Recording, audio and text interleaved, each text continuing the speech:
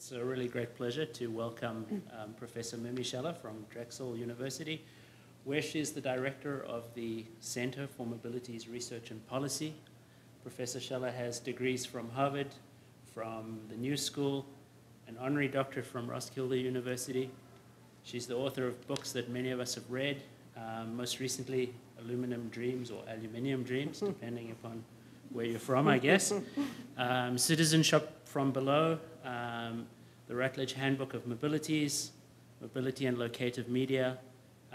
She is a co-founding editor of the journal Mobilities and an associate editor of Transfers, an interdisciplinary journal of mobility studies. So a really accomplished scholar and one of the people who's really brought the whole field of mobilities to life. Certainly the mobilities perspective has had a really profound influence on discipline of sociology, anthropology, geography, and urban studies, amongst others, even though Dr. Scheller herself is actually a historian by training. So it's really my great pleasure to welcome Dr. Scheller to speak to the topic of mobility justice. Thank you.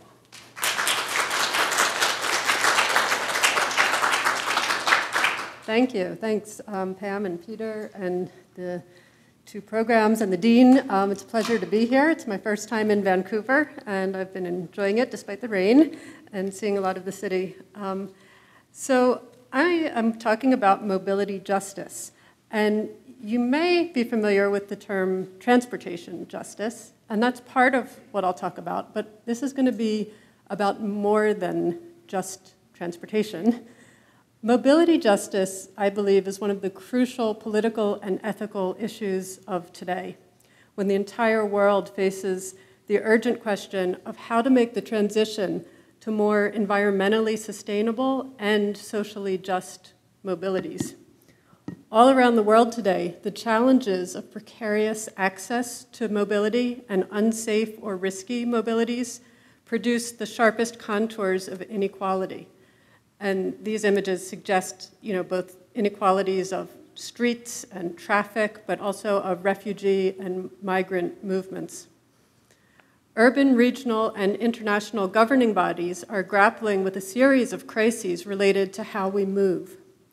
An urban crisis of pollution and congestion, which we're all familiar with, a global refugee crisis of borders and humanitarianism and the kind of limits of humanitarianism today, and a climate crisis of global warming and the need for decarbonization, unless you're Donald Trump.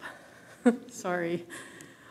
This talk will seek to think across these crises, showing how each is part of a wider disturbance or set of processes in prevailing institutions concerned with the management of mobilities and immobilities. Mobility justice offers a new way to think across the micro, meso, and macro scales of transitioning toward more just mobilities. Current approaches to transport justice and other areas like environmental justice, climate justice, and even spatial justice, I believe, have not connected enough and have not shown in enough ways how embodied differences in class, gender, race, ethnicity, nationality, sexuality, and physical ability all influence accessibility and interact with the mobility regimes and control systems that reproduce uneven mobilities, both locally and globally. So I'm going to argue that addressing the injustices of unequal mobilities requires that we develop a deeper understanding of how uneven mobility relates not only to how we move around cities, but also to gendered and racialized colonial histories and neocolonial presence, along with the geo-ecological and geopolitical bases of mobility in extractive industries, such as mining and energy production. And for me, being here, like in Vancouver, is kind of representative in a way of all the things I'll be talking about. So I'm going to begin just by saying a little bit about the new mobilities paradigm and its relation to thinking about mobility justice. And I want to kind of dedicate this to my late colleague, John Urry, collaborator, colleague, teacher, mentor, not teacher exactly directly, but we were together at Lancaster University, and he died about a year ago. So he's been a great influence on this field and all of the thinking around what we called, in a 2006 article, the new mobilities paradigm. Over the past decade, a new approach to the study of mobilities has been emerging across the social sciences, involving research on the combined movements of people, objects, and information in all of their complex relational dynamics. Since our publication of the new mobilities paradigm and the launch of the journal Mobilities, with the editorial introduction on mobilities, immobilities, and moorings, also came out in 2006, my own work has focused on themes of uneven mobility, inequality, and power. So I want to try to sum up a little bit about what I mean by the new mobilities paradigm without going into too much detail, but I think of it in these kind of 5 ways. It's a new way of thinking about social worlds as emergent from complex and multiscalar mobile relations, flows, circulations, and their temporary moorings. So it's in contrast to what we called sedentary epistemologies and what others have referred to as methodological nationalism. So it's kind of about sort of looking at the relations and the movements that constitute the social and social practices. Secondly, mobilities research provides insight into the social practices and the material agencies of contemporary mobile lives. It examines the complex interconnections between physical, virtual, communicative, and imaginative mobilities, including the movement of people, objects, information, capital, resources, etc., food, as well as their immobilities. So in that sense, it's quite different than the study of transportation kind of per se, right? It's more than that.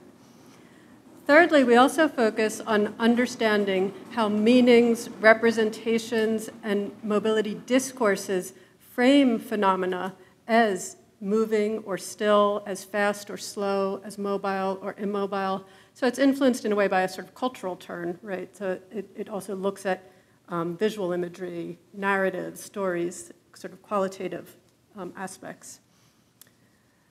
Fourthly, it's a method and a collaborative site of action for experimenting with new mobilities, exploring mobility ethics, and in some cases developing explicitly normative frames for instigating mobility justice.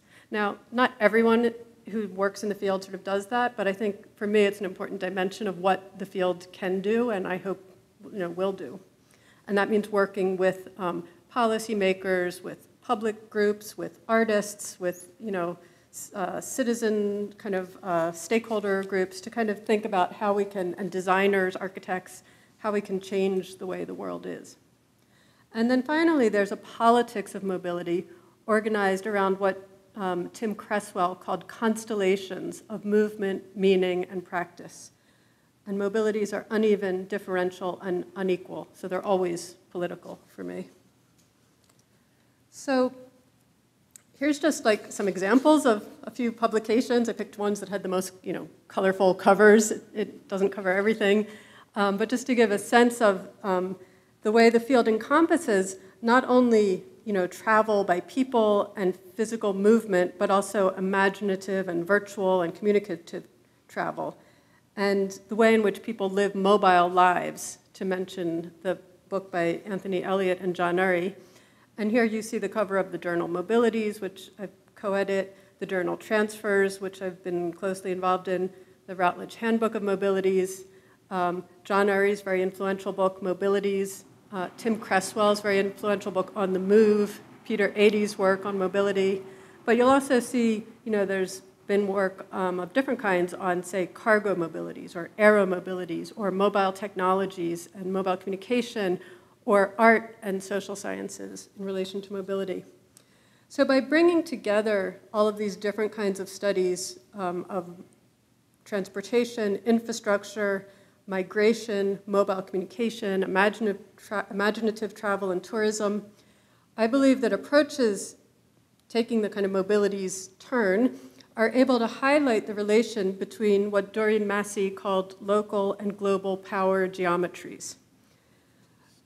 But at the same time, over this decade, it's become clearer, at least to me, that we need both a deeper historicizing of mobilities research in terms of colonial histories and global geographies, as well as what I would call a deeper ecologizing of the material resource bases of mobility in extractive industries.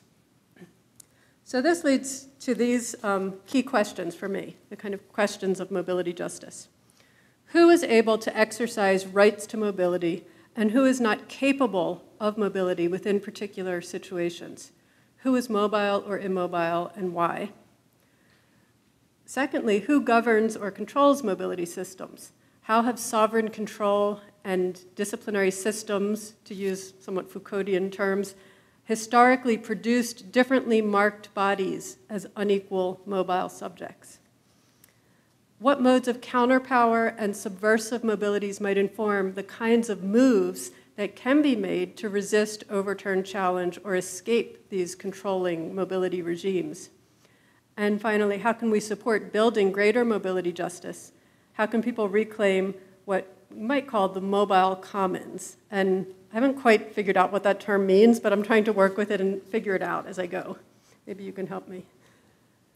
So in my book, which is in progress, it's kind of drafted, called Mobility Justice, I go into much more detail, kind of theorizing justice more specifically in relation to concepts such as distributive justice, deliberative justice, procedural justice, restorative justice, and epistemic justice. There's many different ways of sort of applying ideas, concepts of justice. And I can't fully review those here. But I draw on, partly on the literature on the capabilities approach, which has certain critiques of a kind of libertarian and communal and other kind of philosophies of justice. So that's kind of informing my use of the word capability to think about it. And if you think about like distributive justice, it doesn't make sense for mobility to just be distributed to everybody, right? It's not about that we all need more mobility, because then we'll just end up, in a big traffic jam or too much pollution. So when I think of distributive justice, I think of distribution of the benefits, but also of the harms of mobility. And when I think of deliberative justice around mobility, I think about, how we do decision-making, planning, urban plans around transportation, who has a say, who's involved, whose voices are heard. Restorative justice comes into play, thinking about sort of the effects of pollution and climate change and so on that's associated with different kinds of mobility. And epistemic justice is a concept drawn from the climate justice literature to think about, what counts as knowledge, what counts as a fact when you're kind of contesting different views of mobility. But overall, what I try to do is I contrast the concept of transport justice, which I argue is too narrowly focused on transportation alone to really get at the problems we face right now. We can't just, try to reduce car use and nudge people to use more public transit or bikes. It's not going to get us far enough. And secondly, I argue that the concept of spatial justice, for example, developed by Edward Soja, drawing on Henri Lefebvre's work, is also too focused on like local urban, what he calls meso-scale, kind of meso-geographical concerns at the level of the city, and it's not very mobile. So that's like the overall argument, but I'm just kind of summarizing it here.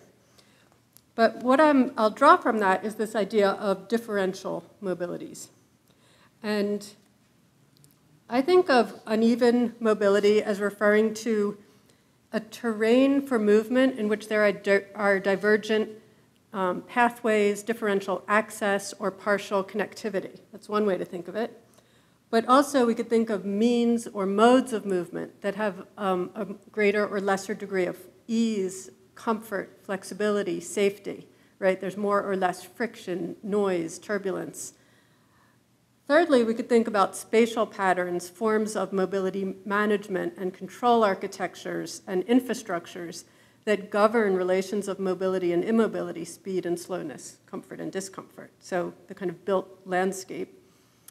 And finally, local, regional, urban, national, and global systems for control over space, territory, communication, and speed, which produce these differential mobility regimes. And I use an image here of New Orleans, right, flooded during Hurricane Katrina. Just to think about that, you know, there's been a lot written about the sort of injustices of the built urban landscape that led to differential effects of the disruption of mobilities after the hurricane.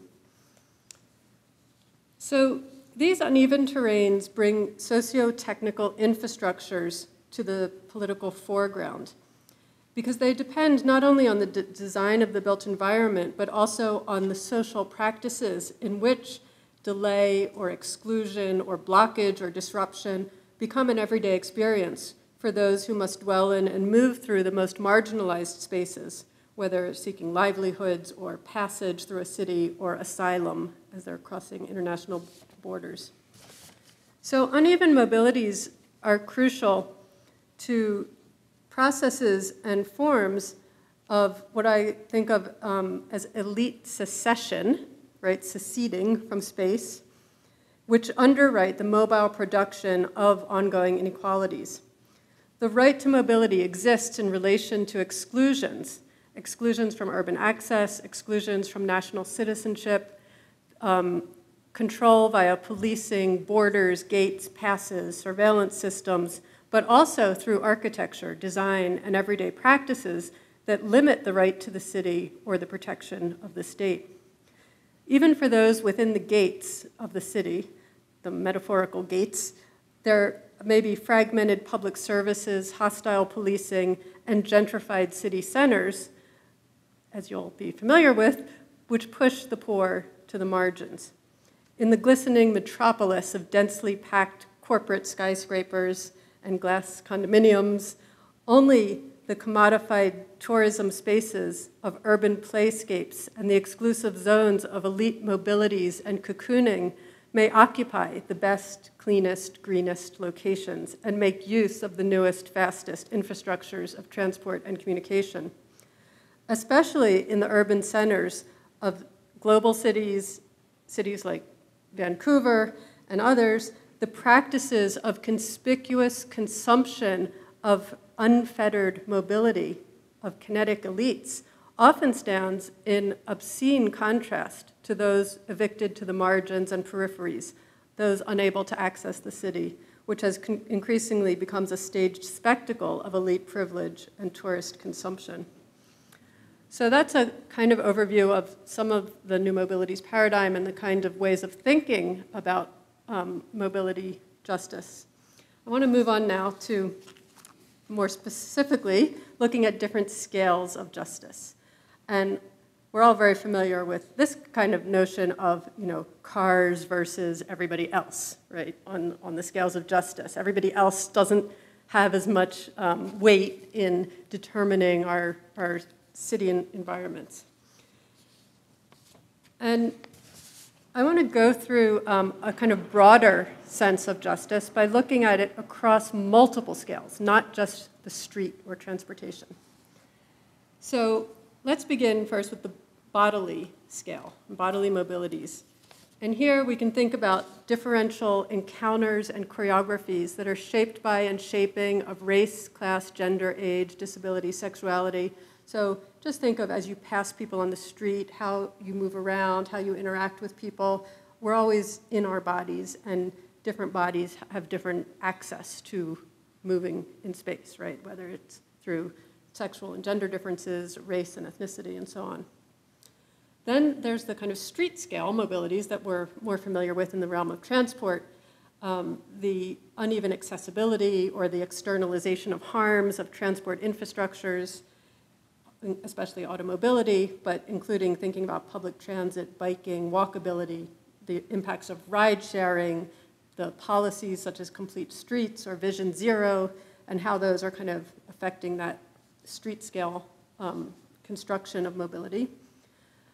But then I also like to sort of up the image of these mobility systems to the urban scale, where we can think about uneven land use and the splintering, what Graham and Marvin called the splintering of physical and digital networks and infrastructures, and what Brenner and Schmidt call extended urbanism, and also beyond our streets, thinking about sea, and there's a rail out there somewhere, air mobilities, and vertical mobilities, which cities have this kind of vertical space that Steve Graham has also written about recently. Fourthly, there's the national level, national scale of borders and citizenship, of migration, refugee and asylum law, and practices such as interception, detention, deportation. Those are like crucial mobility justice issues today. And we could add to that kind of, in the US, the issue around mass incarceration also. And then there's also planetary scales of mobilities. That is the relations of power shaping resource extraction, energy circulation, planetary infrastructures, logistics, satellite systems, and the military power, which is often behind the making of that, what Deborah Cohen calls a logistics space. So I'm going to go into a little bit more detail about each of these scales. So first, mobility justice begins at the scale of the body. The problem of mobility injustice begins with our bodies and the ways in which some bodies can more easily move through space than others due to restrictions relating to gender, race, class, ethnicity, sexuality, and physical abilities. I used the example of an ad for a runaway slave from the US in the 19th century. And it's just a reminder of the importance of the histories of slavery and coerced mobility and coerced immobility, and how that still informs relations in the US. There's an uneven distribution of capacities for movement. And I think a good way to think about that is Elliott and Urey's notion of network capital, which they define in terms of various capacities to be mobile. So network capital includes things like having appropriate documents, access to passports, visas, banking, having money and qualifications to move, having also access to the technology to connect to networks at a distance, right? So, cell phone, satellite technology, and so on. Having physical capacities for movement in the sort of bodily and physical sense. Having what they call location-free information and contact points. So like being able to sort of reassemble your network of connections wherever you go. And having time and resources for coordination. So all of those things go into like the individual's bodily, capacity to be mobile. People have more network capital or less network capital. And Kaufman and Monchoulet talk about this in terms of the concept of motility. And they say motility can be defined as the manner in which an individual or group appropriates the field of possibilities relative to movement and uses them. So they talk about it as a potential appropriation, where some people have lots of potential to move or to stay still and have things move and come to them. And other people have very little kind of capacity and agency to define their own motility, to appropriate it as in the way they're thinking of it. And I decided I needed to sort of make this more policy relevant by really turning it into a more positive statement of principles of mobility justice. And I'm going to go over these at each of the different scales. And when I think about the scale of the body, this sounds obscure, but it begins with this really important legal principle that comes out of common law called habeas corpus. And it's the right to appear before a court of law and have it shown that that person who has arrested and detained you has the right to hold your body, right? It's to hold the body. And it's what protects us from just being whisked away and thrown into prison and like never having somebody say why or give us a chance to contest it. And that is at the heart of why slavery is a problem, why detention of people without trial is a problem, why locking people away in Guantanamo Bay prison camp is a problem, because habeas corpus is this principle enshrined in common law and throughout the British Commonwealth, but it also exists coming out of Roman law in Europe, other European legal traditions in slightly different terms. But it's, it's the basis of personal bodily freedom, basically. Secondly, we could say that each individual's mobility shall be constrained by a rule of mutuality.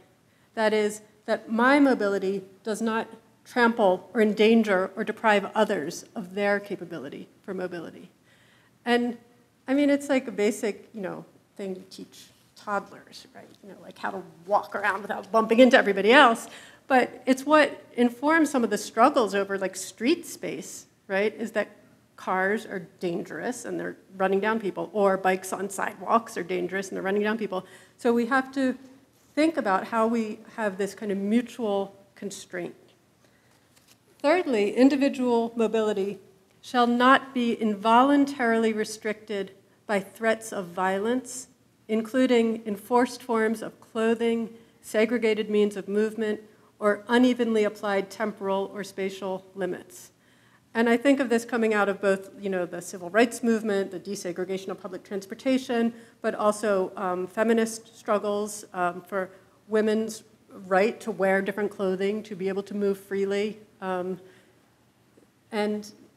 also the disability rights movement and critical disability studies, which has shown how there's like these enforced exclusions that kind of can segregate people from having access. Fourth and fifth are that gender and sexual identity should not be used as the basis for restricting mobility or exclusion from public space, and racial, ethnic, or national profiling should not be used to police entire groups or stop particular individuals from exercising freedom of movement. So for me, these are like, you could say this is very universalizing, and you can't apply this to every culture and every place in the world, but I'm willing to develop a theory of mobility justice that will positively stand up for these things as like worth protecting. So that's the first scale. Secondly, mobility justice at the scale of the street. This concerns the shaping of built environments and land use, including buildings, streets, vehicles, public transport, and other infrastructures that have long been part of the making of racially segregated, automobile-dependent cities, as well as creating places of class, gender, sexual, and physical exclusion. And I use historical imagery from the US. Urban redevelopment in the city of St. Louis, Missouri is shown there. And of course, St. Louis is the site of the famous case of Michael Brown and the policing of sort of black male movement in the city, like people being told not to walk in the street, and that ended up leading to his death at the hands of the police. And also the segregation of transport. Right here we see the signs saying colored waiting room. And this is, again, a level of mobility justice that I'm willing to try to develop certain principles for. That public systems of transport shall not arbitrarily deny access to some groups as against others by physical barriers or denial of service by race, gender, and ability. And we have policies that are supposed to ensure those things, but they don't always happen. Secondly, public investments in transport systems shall not afford mobility to some groups by imposing undue burdens, externalities, or limitations on others who do not benefit. And for me, this is one way of thinking about automobility and the problem of cars, is that they impose burdens and externalities on others. So there's something unjust about that. Thirdly, cities shall ensure equitable provision of public transit and communication infrastructure through a social benefit analysis, not a cost-benefit analysis. And this is, I'm drawing this from the recent work of Karl Martens on transportation justice. And he develops an idea of a kind of population-level measure of social exclusion and minimum thresholds of accessibility, and kind of argues that we should ensure through the public investment and policies that we ensure a certain minimum level of accessibility for all people. At the top end, he argues, some people privately may, drive their fast cars or do whatever, but the state's responsibility is to ensure the minimum threshold. And fourthly, that complete streets policies should be developed to ensure that all modes of moving are afforded space and that streets are not dominated by one mode such as cars. Now, I know that's a very contested notion right at the street level. I just examined a great master's thesis in urban studies by Peter Marriott that kind of looked at the debates over that here in Vancouver. So it's not, these things are not easy to achieve, but they're like principles we could sort of work toward, I think. Next, mobility justice at the scale of cities. This pertains to entire extended urban forms, their architecture and infrastructure, including the spatial formation of suburban sprawl, fossil fuel extraction and pipelines, mines, power plants, and toxically polluted peripheries. And I have the cover here from Steve Graham's new book, Vertical, the City from Satellites to Bunkers. And that's a good way to think about this extended urbanism. You can think of it not just horizontally, but vertically, from the satellites that enable our communications infrastructure to the mines that give us the metals that we build our cities out of.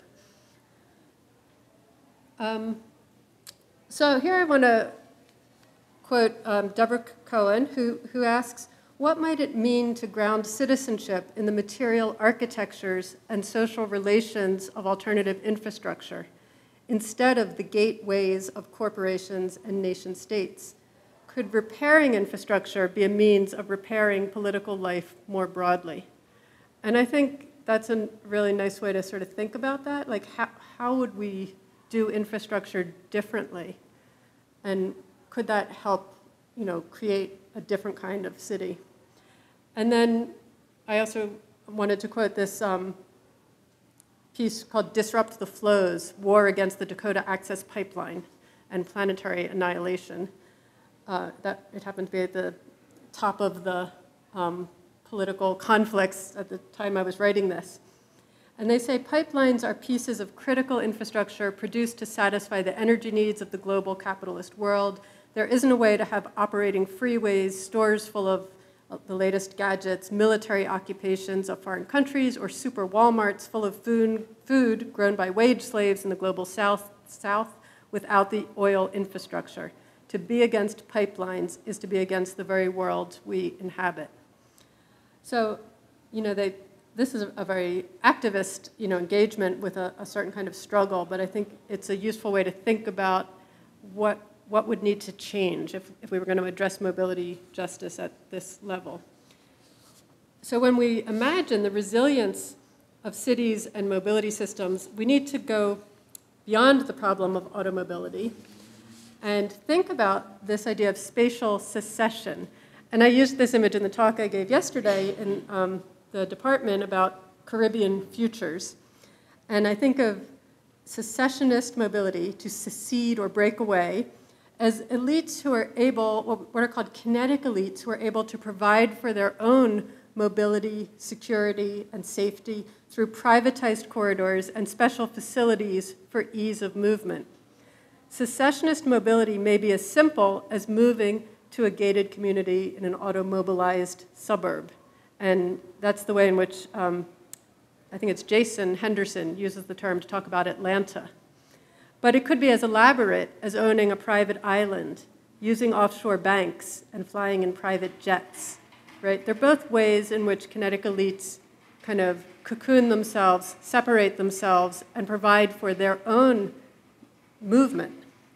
When these carbon-hungry elites resort to the private jet, the helicopter, the high-speed train, the yacht, the cocooned limousine, or the sport utility vehicle, they externalize the environmental impacts of high-carbon lifestyles onto others. And they also determine spatial development that supports gated enclaves, high-rise towers, sanitized pseudo-urban tourist zones, all-inclusive resorts with private beaches, and spectacles of a kind of consumer capitalism that's often off limits to locals. So for me, Caribbean islands are like an extreme version of that, but you could think of it as the sort of glass towers here in Vancouver also. So next, mobility justice at the scale of nation states.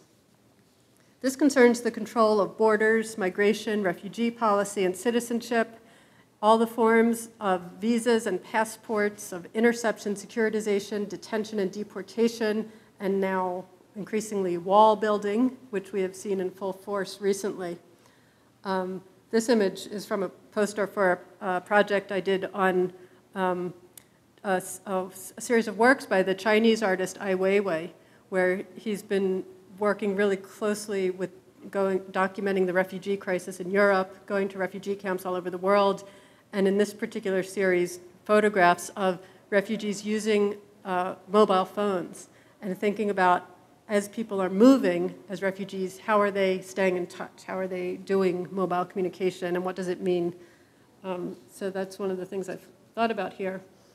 And I'm going to quote here my occasional collaborator, Tamara Vukov, who's at Université de Montréal. And she has written recently about mobility justice, including building a world in which safe, accessible, and just forms of movement and dwelling are open and available to all. Secondly, she calls for an end to the many macro and micro forms of forced mobility and displacement, from colonial and war-based displacements to deportation and evictions due to gentrification. And finally, she calls for the dismantling of imposed forms of immobility, including detention, incarceration, the legacy of colonial confinement, such as reservations, and separation walls and barriers. And I think that's a really, helpful starting point for connecting some of these different issues together and thinking about how mobility justice crosses these different realms. And here, building on that, I started to develop these kind of principles at the scale of the nation of mobility justice, that all people shall enjoy a right to exit and re-enter the territory from which they originate, which is enshrined in the UN Convention for Human Rights. Secondly, there's a right to refuge for those fleeing violence, persecution, and loss of domicile by war. Again, it's in the UN conventions, but increasingly not protected. Thirdly, people displaced by climate change shall have a right to resettlement in other countries, especially in those countries that contributed most to climate change. I say, why not? If you lose your land because of what someone else did, then they owe you something for that. Fourth, there's a right to freedom of movement across borders, at the very least for any temporary purposes defined by law, which is to say, we should be able to move around for tourism or education or temporary work. We shouldn't have people telling us, no, you cannot come here. And there are people who go as far as arguing for open borders altogether. And I haven't put that in here. I think it's up for debate. I'm not sure how that would work. But at the very least, there should not be laws that are used to exclude entire categories of people on the basis of race, religion, ethnicity, nationality, sexuality, or health status. And we've seen those laws come into force in different countries. We've seen the Trump administration try to bring that in, and luckily, so far, the court's trying to stop him, and we'll see what happens. And then finally here, that no one should be detained or deported without due process. And increasingly, there are detentions and deportations happening without people having access to lawyers, without having an appearance before a court, without having a chance to state their claim, say, for asylum. It's happening, whether it's in Australia, in the UK, where they're using nighttime charter flights to remove Jamaicans, for example, in the US, where people are being detained for very long periods of time, and so on. So again, these are basic principles of mobility justice that I'm willing to argue for. And then lastly, mobility justice at the planetary scale. Global environmental injustices and mobility injustices, I believe, are two faces of the same problem. They're intertwined with this uneven distribution of access and the harms of logistical space, including energy infrastructures, and their impact on the fundamental life requirements of clean air, water, food, and shelter. And I used two images here that I've used in different contexts, but I kind of looked at them and I was like, wow, they really look similar. Does anyone recognize who can guess, where are these two places? You should know the bottom one at least. Tar sands. I heard someone say tar sands. The bottom picture is the Canadian tar sands. Like, that's the image we've been shown of it, you know, in the people campaigning against it. Like, this is what it does to your landscape. The top image may be less familiar. That's Iceland, the building of the Karanjukar hydro power plant in the interior wilderness, the high Arctic area of, not Arctic, sorry, the sort of, what do they call it? Anyway, inside Iceland. And that, you know, one's hydropower, which is supposed to be clean and green. One is tar sands, which are supposed to be really bad. They end up kind of looking sort of similar. They both have major effects on the landscape. But I want to suggest that global environmental injustices are built on this access to energy and the minerals and metals that make up our transportation systems and our cities. The potential for mobility is grounded in where energy for urban life and for transportation is sourced, where it is exported, and who uses most of it. The kinetic elites that I was referring to are monopolizing control over energy, water, and mineral rights, using their power to take global resources that are increasingly scarce. As populations find themselves vulnerable to climate change and threatened with loss of access to water, energy, or food, issues of basic, you know, security and human survival are increasingly coming to the fore. And again, I think Steve Graham has written about this kind of idea of disrupted cities and the way in which urban disasters have this potential for both political unrest and kind of state securitization processes which are undermining democracy and the protection of rights of various kinds. So as mobility may become rationed or far more expensive due to the politics surrounding the unsustainability of current mobility systems, I believe that the inequalities of what I called network capital will be thrown into sharper relief. That is, those with network capital versus those without network capital. Ultimately, the elite mobilities that are drivers of these kind of uneven global topographies are linked to the geoecologies of energy use and resource extraction. So at the planetary scale, here's my proposed principles of mobility justice. That climate justice and environmental justice suggest that mobility consumed in one place should not externalize waste or pollution on other regions without some kind of legitimately agreed upon reparations of damages, but also protection of non-human entities. Secondly, that the industries and countries that have contributed the most to greenhouse gases and other forms of pollution have a responsibility of reparative justice to limit the impacts of their actions on others and to restore environments as far as possible. Thirdly, protection of the planetary commons, by which I'm thinking of things like the oceans and the seabed, the air and the atmosphere, Antarctica, and extraplanetary bodies like asteroids, the moon. I was just in Cape Canaveral at the Kennedy Space Center, and there's huge investment happening right now in commercial space travel, and NASA's working on its mission to Mars. Protection of the planetary commons outweighs any rights to global free trade or private rights to resource extraction. I feel like there is a limit, and we have to call it out at some point and say, you can't just keep taking. It has to stop somewhere if we're to protect the planetary commons. Next, I think all states should be party to world forums at which carbon budgets are agreed upon and reductions in greenhouse gases regularly measured and met. Obviously, we've been trying to do that. It's not easy. There's forward and there's backward movement happening. But I think it's a principle we should stand up for. And that ideally, a global trust fund should be established into which polluters pay in order to meet the costs of urgent global climate change mitigation.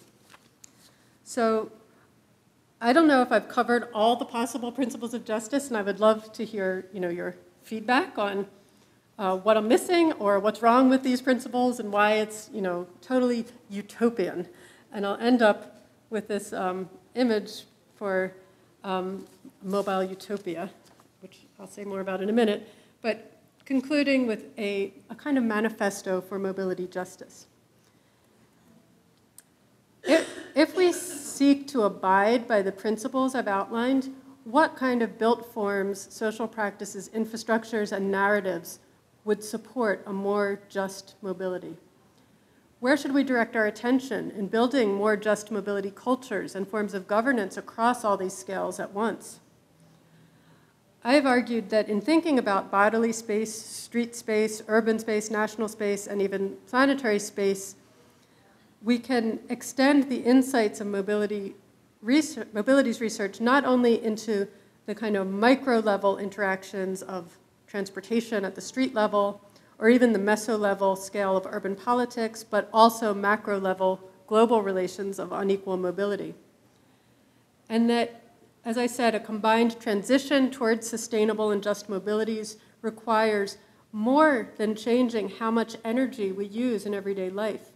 It more fundamentally requires greater equity in the distribution of network capital and capabilities for motility. It is incumbent upon us to expose more thoroughly the relation between such unequal mobility systems and uneven spatialities, not only as forms of control and governance of mobility, but also, I think, as sites of potential resistance. And I want to kind of end by summarizing this multi-layered politics of mobility that would take action across these different domains. Struggles over everyday embodied relations of racialization, gender, age, disability, sexuality, which inform uneven freedoms of movement and unequal capabilities. Secondly, struggles for the right to the city and the public sphere, and what we might call a mobility commons of some kind, often with a politics of occupation and presence in public space that disrupts normalized mobility spaces and maybe offers epistemic alternatives.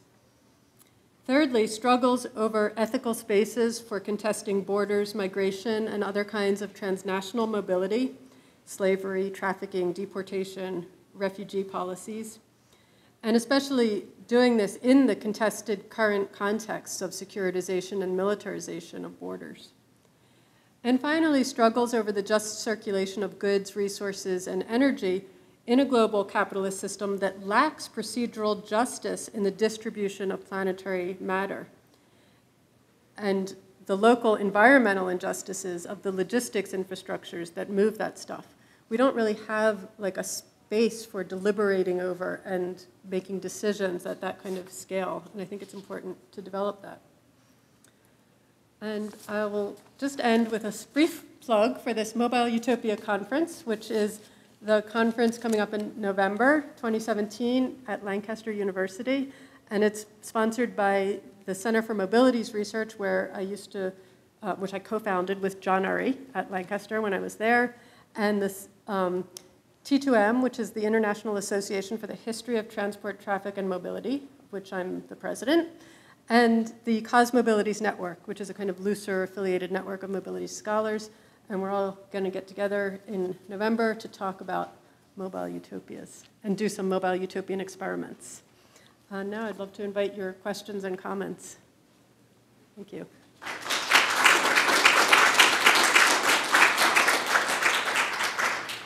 Thanks so much, Mimi. Questions, please. There is a microphone as well, and I'd ask you to use that.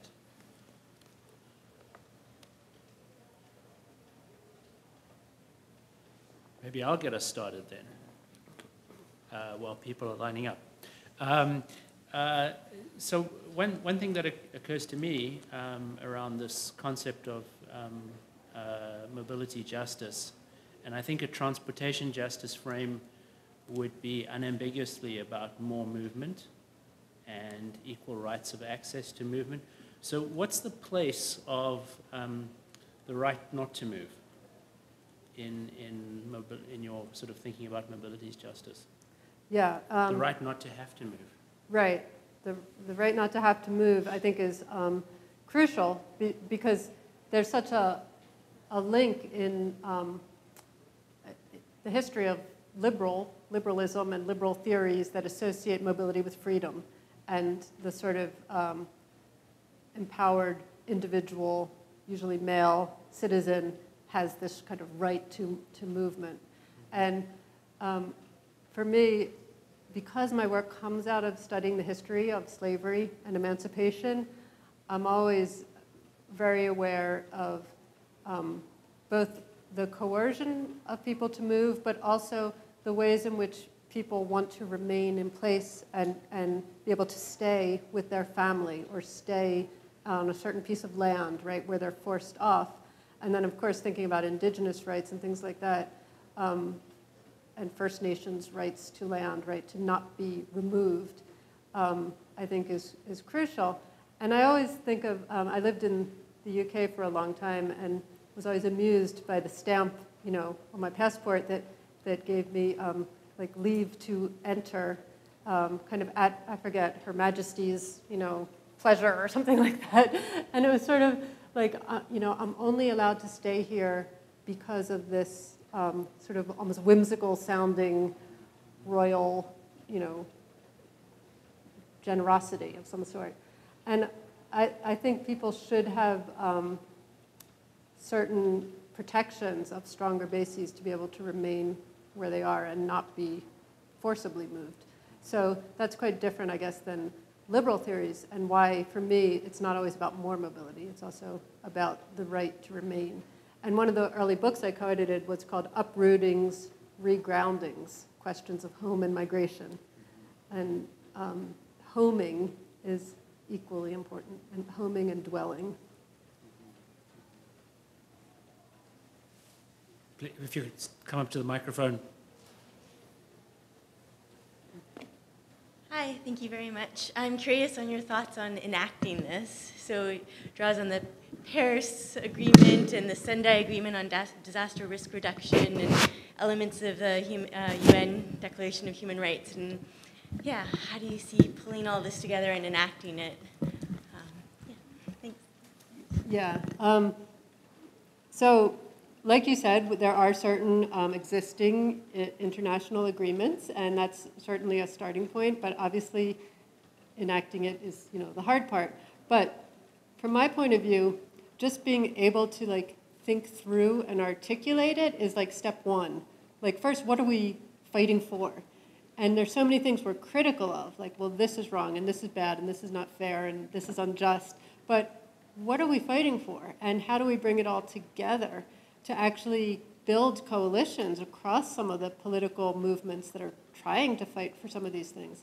And I do believe some of those coalitions are happening. You know, the Black Lives Matter movement and the anti-pipeline protests in Dakota, whatever, they have quite connected analysis of many of these different scales, you know, from stop and frisk policing to the problems of mass incarceration and the you know, problems of indigenous people's rights. Those coalitions are happening from the grassroots.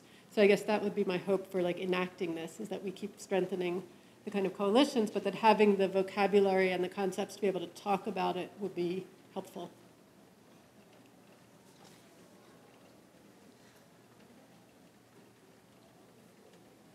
Thanks very much for the talk, Mimi. I really enjoyed it. I'm going to ask, I suppose, a kind of selfish question, just about, you know, something that was spurred, some of my interests that were spurred. I'm interested in sort of geographies of knowledge, and I was interested in something that you've started to actually allude to in the answer to the previous question. You had said at the beginning, you had mentioned this notion of epistemic justice. And then by the end, you were talking about epistemic alternatives, and obviously the answer to the last question gets to that too. But I wondered if you could maybe expand on it a little bit about the place of knowledge and knowledge production and knowledge mobility, I suppose, in your framework, in how you conceptualise this.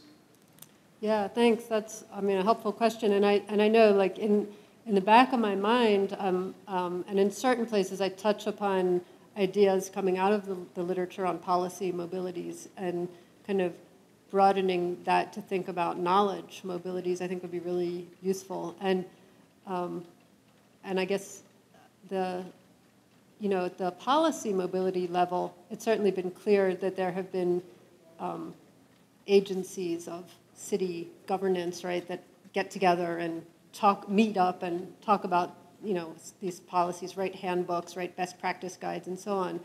And then at the knowledge mobilities level, there are these, social movements that share knowledge, and that certainly there's plenty of examples of people sharing, strategies and tactics for bringing certain issues, onto the political stage at certain moments in time. I think, First Peoples and indigenous rights movements have been very effective in doing that across the Americas, because I've seen coalitions between, people in Central America and Mexico and the Caribbean and Canada and, in North America generally, where those some forms of resistance to certain kinds of resource extraction have been happening. When I was in Iceland during the Saving Iceland protest against the building of the Karinjúkur power plant, there was a really fascinating mobilization of people from all over the world, where there were speakers brought together in a kind of conference and protest camp, that people came from Trinidad, from South Africa, from India, from across different parts of Europe, and they were all engaged in struggles against major dam hydropower and mining projects. And so they were sharing knowledge with each other, learning from each other. So it happens at a very grassroots level, as well as in sort of, I think, urban governance level.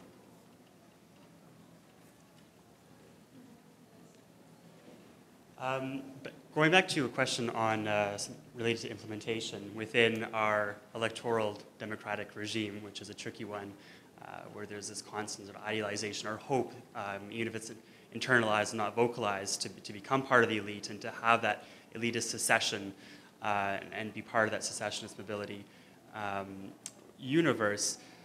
I think I share your utopian vision for where we want to go, but I'm interested in your perhaps a utopian vision for how we're going to get there and for the process to move through what we need to move through, apparently, in electoral democracy to get to a point where people are going to be willing to perhaps give up on the American dream and not think that they too are one day going to have a Hummer and they're going to be able to be secessionists from everyone else.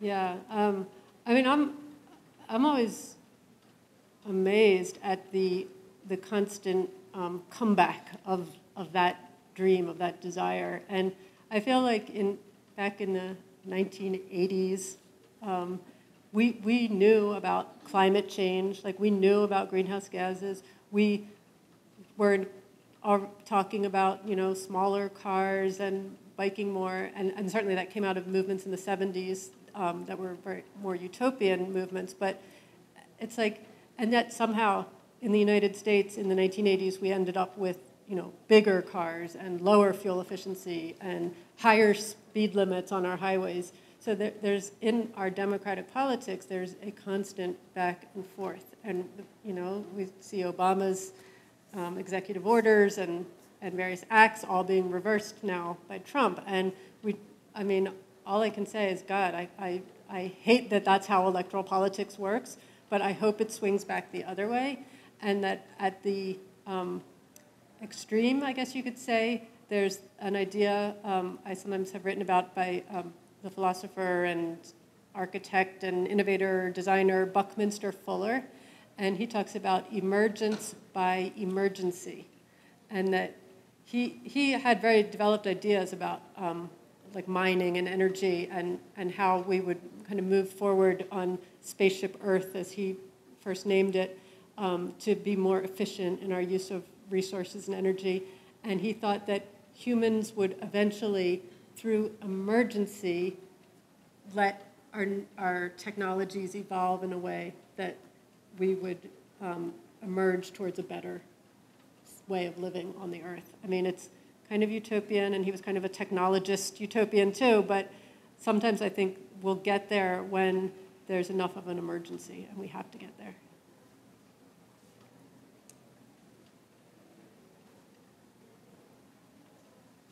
Hi, thanks. Thanks so much for your talk.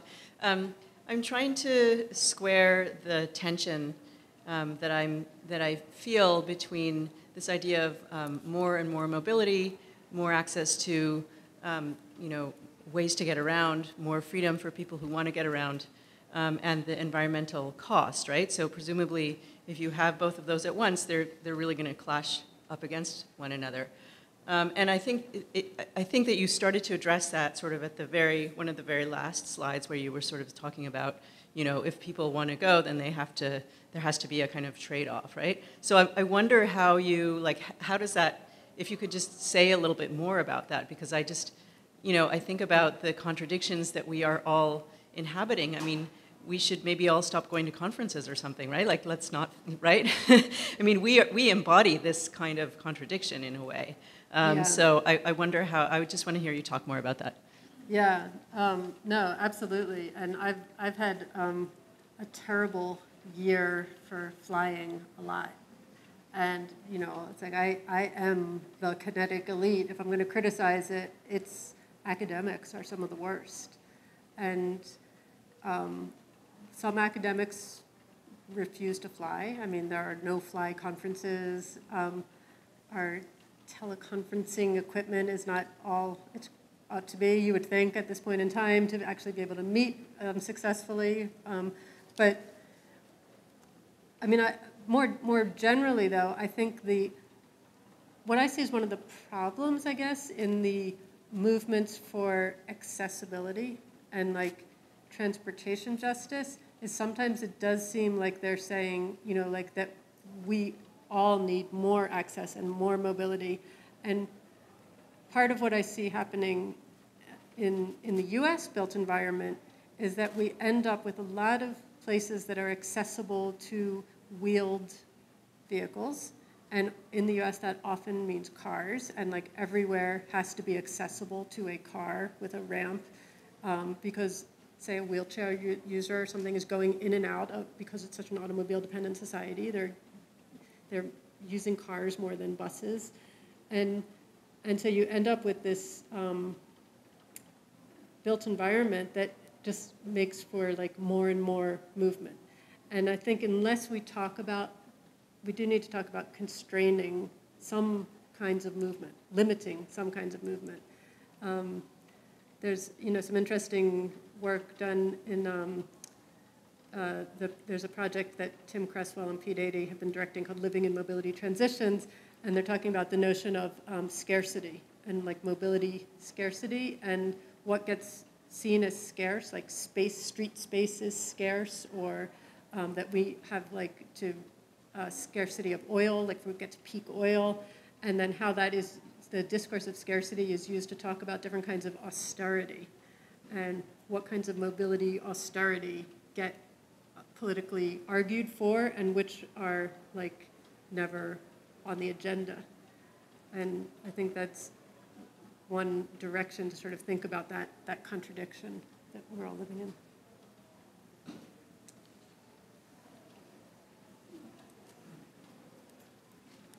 I almost have a fully formed question. I'm going to lay it on you. I was a little bit curious about your strategy, about those different kinds of justice, and whether it was kind of an intellectual strategy for a typology kind of thing, or if there's sort of a logic underlying it a little bit. And then as I was thinking about that, building on the last couple of questions, I was thinking about, justice frictions. When one kind of justice contradicts another kind of justice, and certainly across scales. I really appreciate, I'm fascinated by your willingness and passion for connecting mobilities and immobilities across scales. But sometimes it seems almost kind of overwhelming, and I'm wondering if you have thinking around what if justice at one scale contradicts a justice at another scale. And certainly the contradiction between sometimes the ecological the health of ecosystems, the health of non-human life, when that is at stake, but is in contradiction with the flourishing of a human population. And finally, to wrap up this rather open-ended question, I was thinking about the utopian finish. If there is, and the emergency aspect that just came up, it does seem like the case that humans really cooperate and collaborate when they're facing a threat, an external threat, like a war, something like that. I'm wondering, I mean, is that a model we can kind of think about, all of humanity somehow coming together because the health of the planet is at stake? And if so, I mean, I'm really curious. Can't wait to go to Lancaster in the end of the year. How can a utopian thinking contribute to that epic coming together? Yeah. No, those are tough questions. I mean, the different kinds of justice. So like I had been throwing around for a while the word mobility justice and kind of thinking about it. And then at some point when I said, okay, well, maybe I should think more carefully about what I mean by that, I turned to the vast literature on justice, and it's huge. It's all over the place. There's a million different ways in which the word justice gets used. And so it actually becomes really hard to organize it. And so for me, I found that I had been thinking about these like uneven and differential mobilities at different scales, and it just made sense if I was going to organize an idea of mobility justice to think about it at the different scales. Like it just as a way in to trying to organize all these sprawling different concepts of justice and theories of justice. I think there's no consensus really in the literature on how to use all the different concepts and what their relation is to each other. But I do like your idea a lot that one kind of justice can contradict another, because that's certainly the case. But ultimately, I mean, when you say, what about the contradictions of human flourishing as compared to ecological systems and non-human life? Ultimately, our flourishing depends on ecological systems and non-human life also. So in the end, we might temporarily think we're flourishing, but we're not flourishing really if we're killing the planet. So maybe the contradictions are a good starting point for like figuring out what's wrong here. If there's a contradiction between what we're doing and the planet surviving, we need to do something differently. So contradictions are good to work with. And the idea of people only cooperating in the face of threat reminds me of another wisdom from Buckminster Fuller, was that he came up with this idea called the world game. And the world game was this, before the kind of data collection existed to actually do it, it was this idea that you would get data from like all over the world, and you would gather people together, and they would like be able to sit down and sort of play a game where they kind of figured out, well, if I take resources here and use them there, like how can I do it in the best way? And I mean, for him, that was like less is more and being more efficient with our use of resources. And he thought through this game, we would be able to sort of do that in a way. And there's people who are still trying to develop that concept now. Some of his early collaborators are still going, and they're trying to do it with modern, computing and informatics and big data. And to me, that's like a kind of, again, it's like kind of utopian, but it's a vision of how would people cooperate at this kind of scale to figure this thing out. And I mean, the image of Spaceship Earth is helpful for like thinking about the scale in which we need to cooperate.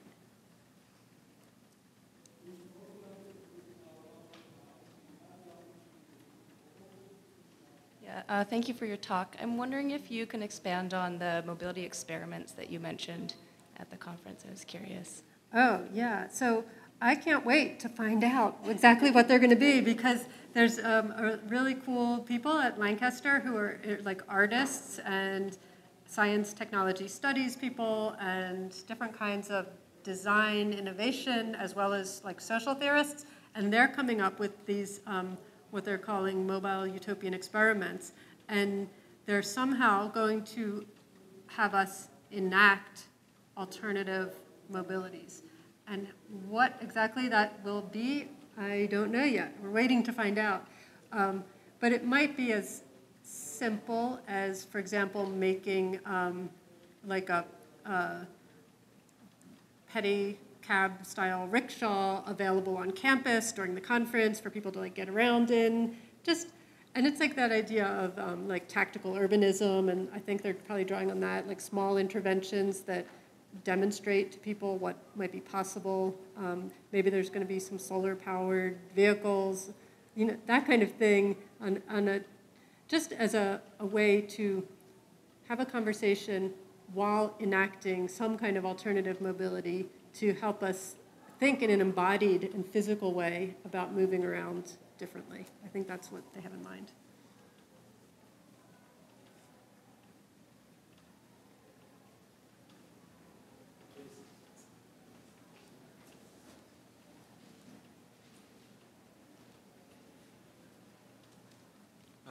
So kind of building off Nick's question, in terms of your discussion of national mobility justice, one of the controversies that I kind of felt involves maybe we call like an uneven distribution of products and markets for mobilities between interconnected markets of producing countries and consuming countries. So kind of, I'm coming at this from a drug policy perspective where Colombia is a major producer and therefore creating lots of greenhouse gases, but they would argue that the United States and the international market, because they're the ones consuming these products, have more responsibility to cut down on their kind of side of this equation in order to lower these kind of ecological risks and social risks.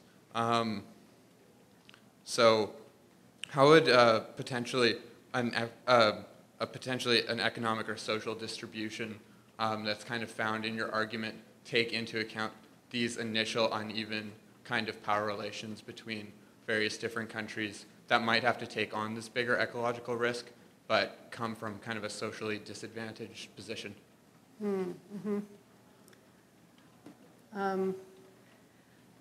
Yeah, I don't know.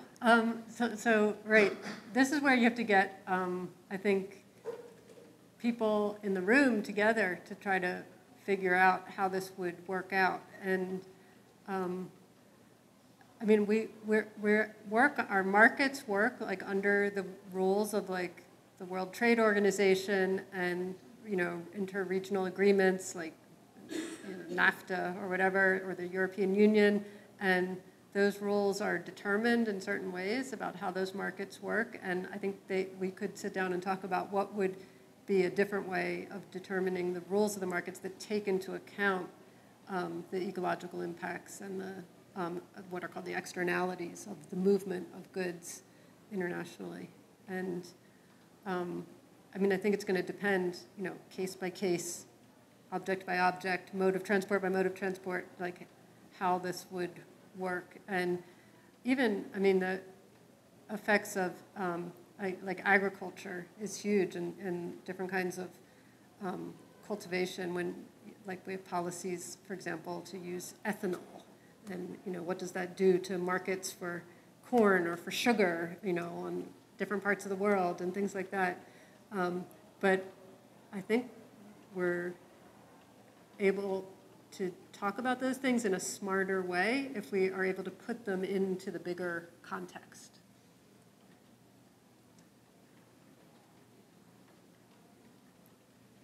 Did you like a question?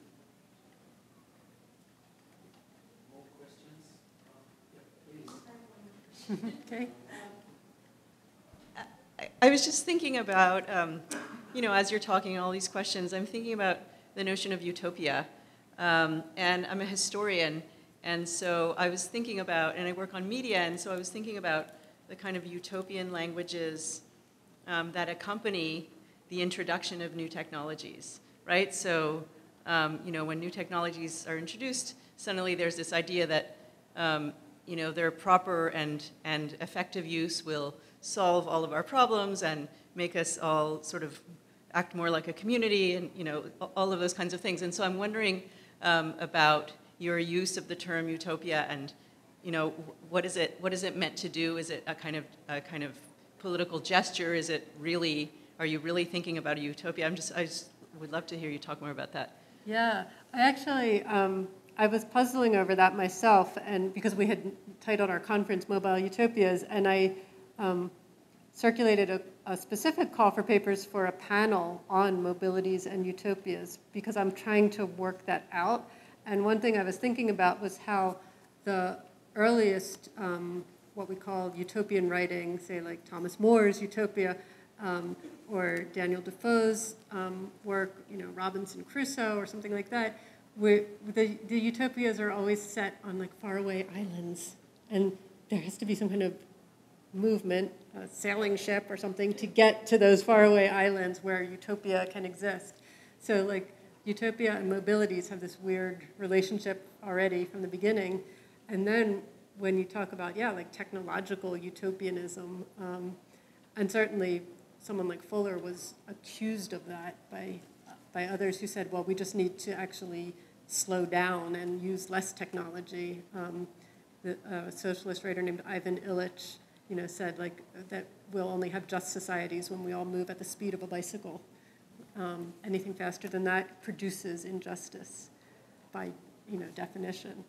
And so I guess for me, utopia is, at the moment, I'm drawing on certain ideas. I mean, in the conference theme, was drawing on ideas from design thinking and like critical design theory, and kind of how experimentation and enacting things with different kinds of practices can help trigger different ways of thinking. Help us be more creative, help us, think outside the box, to use the cliched term. But they're like those are mini utopias, I guess, as opposed to a faraway island kind of utopia. So it's a much more, I guess, a kind of pragmatic kind of utopian thinking, if there's such a thing.